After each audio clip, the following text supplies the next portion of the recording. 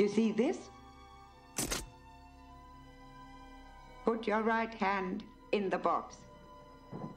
What's in the box? Pain. Stop. Put your hand in the box.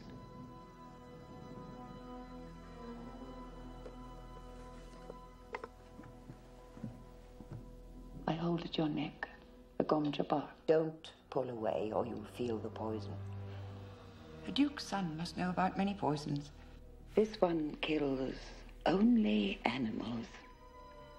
Are you suggesting a Duke's son is an animal? Let us say, I suggest you may be human.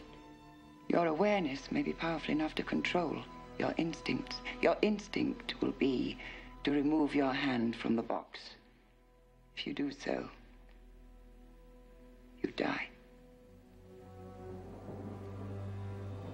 You will feel an itching there. Now the itching becomes burning.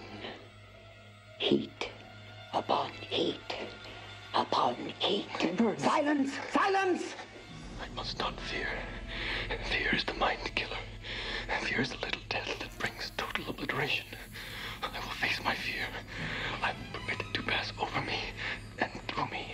I must not feel flesh. It's the mind killer. Crisping. Fear is the little death that brings total obliteration. I will face my flesh.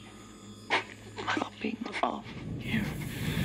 Fear is the little death. I must not fear.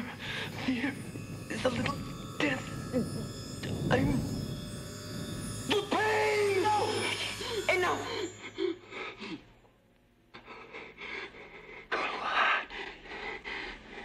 No woman, child, ever withstood that much. Take your hand out of the box and look at it. Young human. Do it.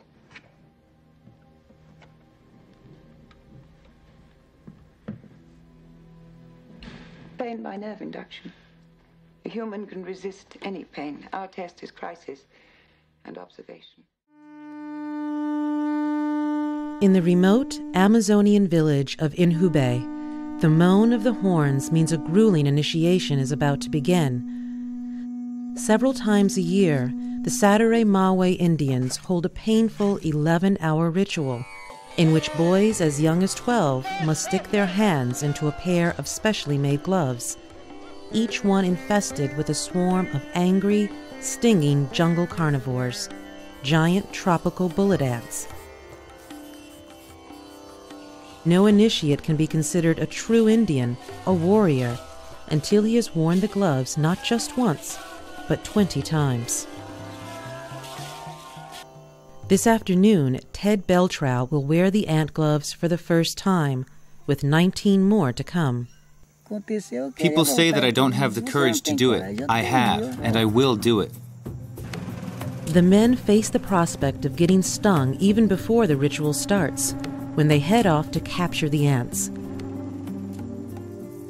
A stab from this predator's abdominal spear is 30 times worse than a bee sting. The tribe's medicine man drugs the ants by soaking them in an herbal solution. But their stupor will only last long enough for them to be thrust one by one, stinger first, into the gloves. According to the Sature Mare legend, these menaces provide the perfect test of one's worthiness to take on adult roles. In less than an hour, the ants are awake. Trapped in the woven mitt, they writhe in angry desperation. They're ready to be inserted into the ceremonial gloves. One by one, each young man steps up to the sacred pole and submits his hands to the swarm. Their agony is unmistakable. To help distract them, the medicine man leads them in a dance around the pole. To be seen as a true tribal warrior, each must endure the ants' punishment for more than 10 minutes. With each sting, the bullet ant's neurotoxic venom attacks the nerves, causing paralysis and terrible pain. And this is only the beginning. Once the gloves are off, the stinging and burning will only grow more excruciating.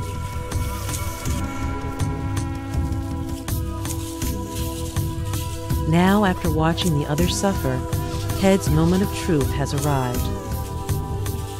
Unfazed, he keeps dancing, while all around him the others succumb to the poison. Slowly, the neurotoxic venom is turning their hands into swollen, simmering, paralyzed stumps. Finally, the gloves come off and Ted remains standing. My body feels like a motor that's heating up. If you throw water here, a lot of smoke will come out.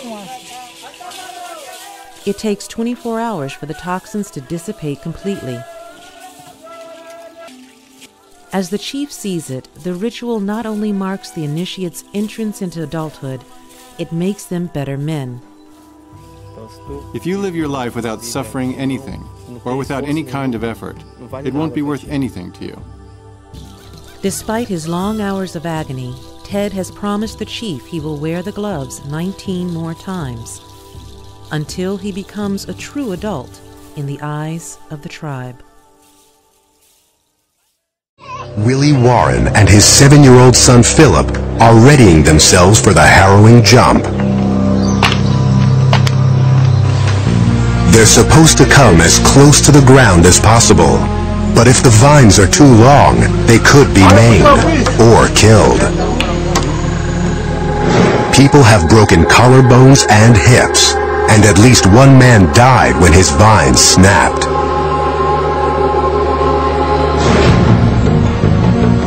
Even if all goes well, the jolt from the bottom is enough to pull bones from their sockets. Little Philip will go first. Young boys get to jump from lower heights. In Philip's case, 25 feet. Still, it's enough to break his bones or his neck.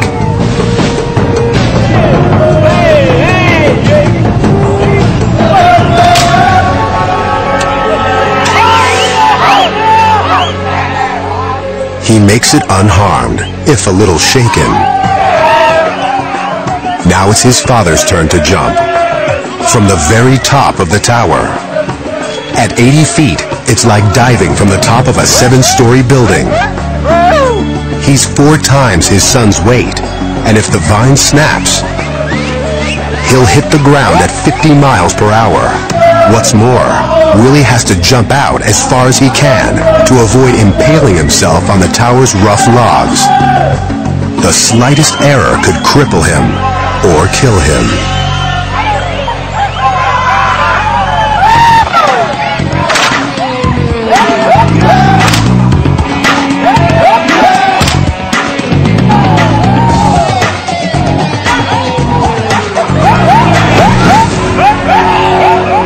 It's a perfect jump and an amazing, dangerous moment.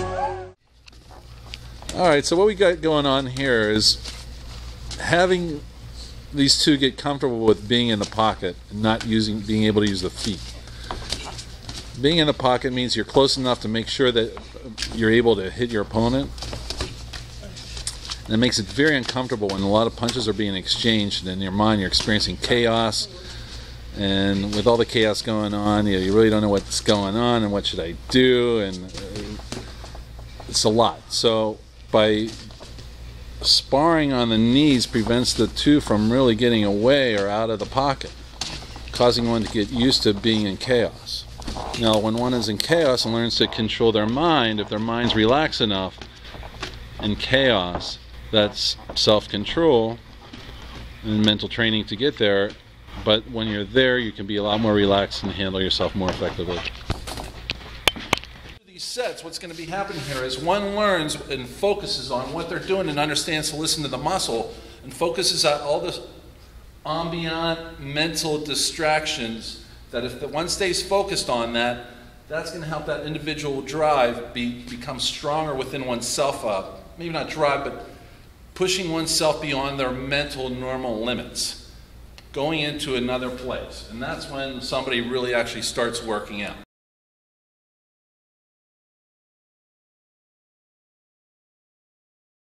So we're going on here, and Chris, you know you should have expected something from me, right? Yeah, of course. All right, let's go. Just start doing some reps. There's no limit on this. I mean, this is completely, has nothing.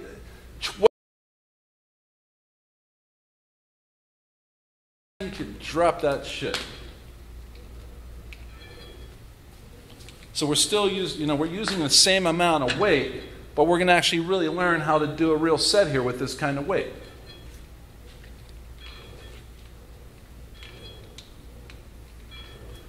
So he's starting to feel the physical exertion going into it and the resistance to the physicalness of it. And he hasn't quite said it yet, but in about a minute here he says, okay, you know what? I know I'm starting to feel it.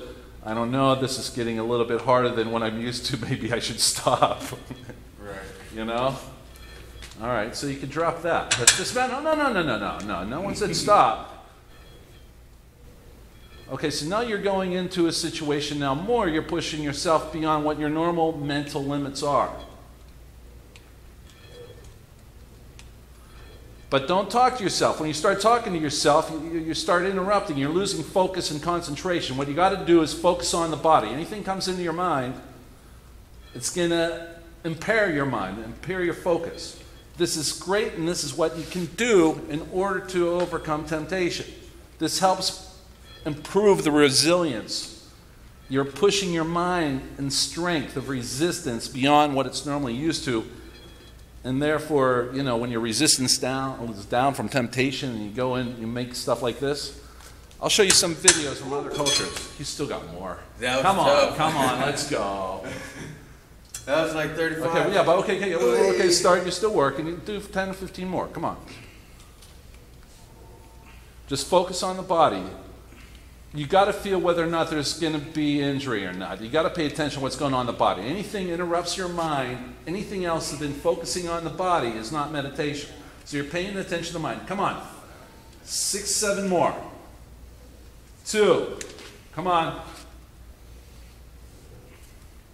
You got more. 4. Keep going. 5. Keep going. Come on. 6. Keep going. 7. Come on. Let's go to 10. 8. Keep going. No more than that. 9, come on, 1 more. 10, 2 more. 1 more. Okay, that's a little bit better, that's pushing yourself to another place, but he can still keep going here. Does anyone ever have to say that, or has to be a certain amount of time left on a set? So keep going. Let's go with faster motions now. Okay, I put on a lesser weight now, so now we can go into a little bit more of a conditioning thing. The mechanics on the other set was a little bit more important because there was much more weight. But now, because there's less weight and a lot less chance of injury in the tendons and the ligaments, he could start doing more of a conditioning workout. You could do 20-minute sets.